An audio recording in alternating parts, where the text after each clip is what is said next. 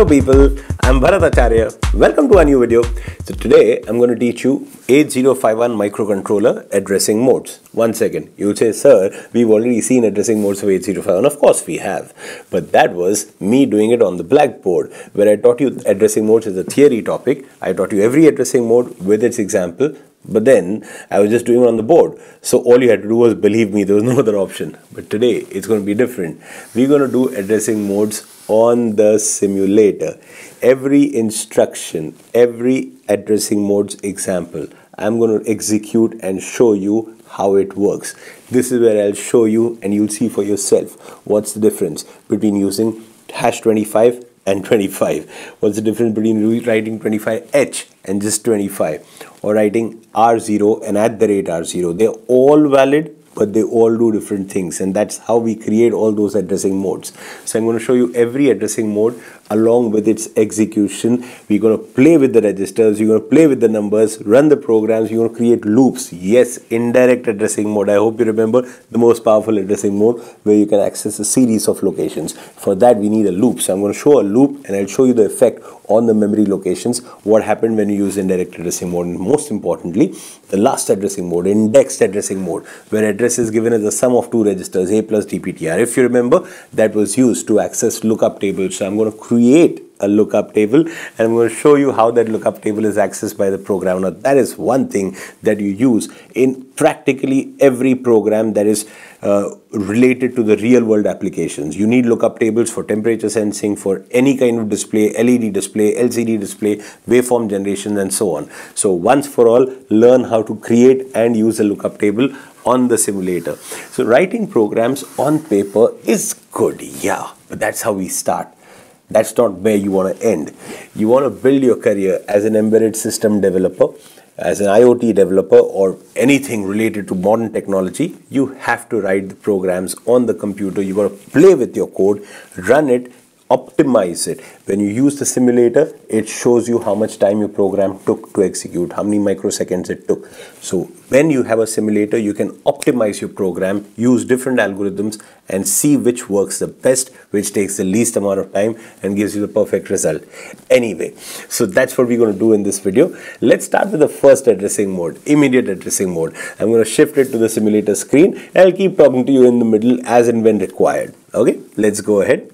So this is our simulator. I'm using EdSim simulator. You could use Microvision Keel simulator, whichever one you want, as long the instructions are the same. It's 8051, whichever interface you like. It's like doing C programming. Some people use Xcode, some people use VS Code, some people use the Turbo C, which I love the most because it's raw. Anyway, some other day about it.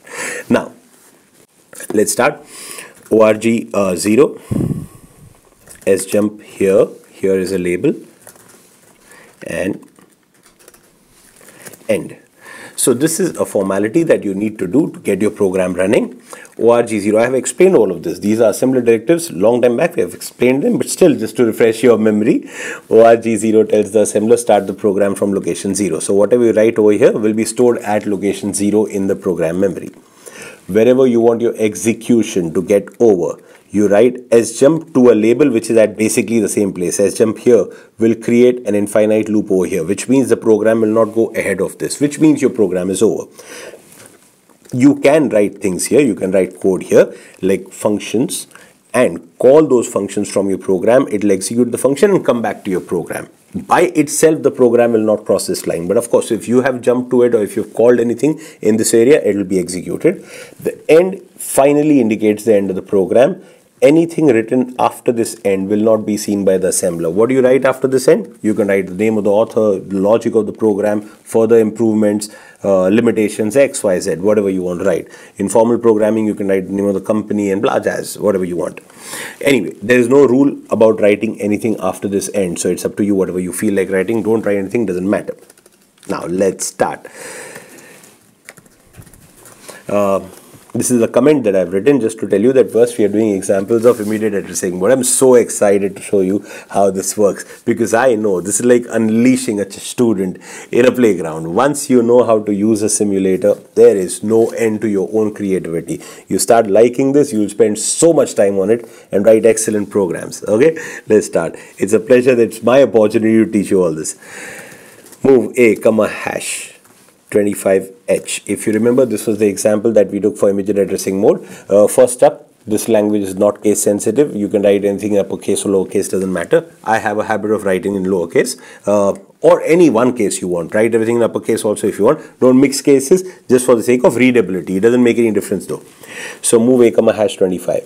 Why have we put a hash? To indicate that 25 is data. Remember, immediate addressing mode means data is there in the instruction. So when I execute this instruction, A register, as you can see, as of now, A register has the value 0. When I execute this instruction, A should get the value 25H. Let's execute. I'm pressing the button run.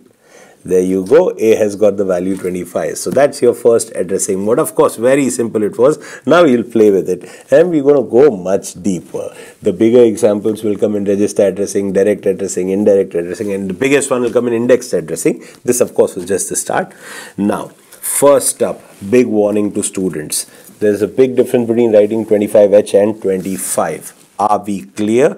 Don't be lazy. Don't give a half-hearted effort when you're writing programs. Be serious of what you're doing. Move a comma hash 25 is also a valid instruction. But here, since you did not put the H, it will treat 25. It means the assembler. It will treat 25 as a decimal number. And what will get stored is the hex equivalent of 25D, which is 19. I hope you know how to calculate this orally. 16 into 1 is 16. Remainder is 9. So 1, 9. Okay. Anyway, some other day. I've taught you that in some other video.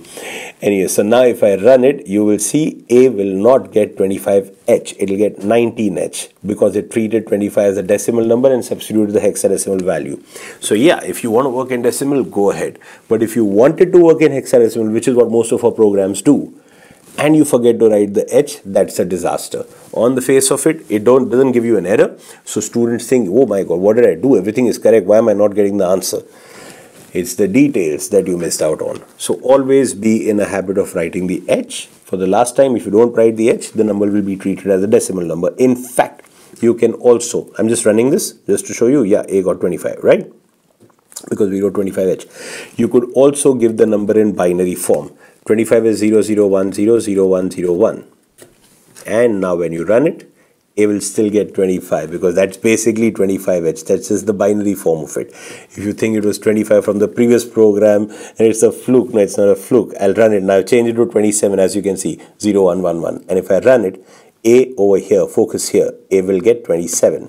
There you go, A got 27. Okay, so you can give the number in binary form also. Of course, a student would say, sir, why on earth would you want to type a number in binary when it's the same thing could be written as 27H? Of course, under normal circumstances you won't. But when you do port-related programming, which you will when you become a serious programmer, when you start doing projects, you're going to work with your ports. At that time, you get some data, you want to mask some bits, you're going to use AND instruction for masking. At that time, it is much better to give it in binary form because it's easily readable by you. You can see which bits you're masking. Okay, this is something you'll use later, but I just taught you right now that yeah, you can give the number in binary form also. Now, you can do many more things, but I don't want to overload you with information. Now, what happens if you forget the hash? The more important thing over here to learn.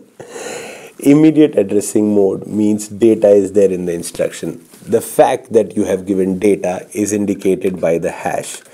If you remove the hash, is it a valid instruction? Come on, please answer. Is it a valid instruction? Yes, of course, 100% valid. But now it'll do something else. Now it is treating 25 as an address and it will get you the data from location 25. Look here. This is location 20, 21, 22, 23, 24, 25. You can see, right? The row 20 and the element 5. So 25. You understand that, right? Come on. Yeah.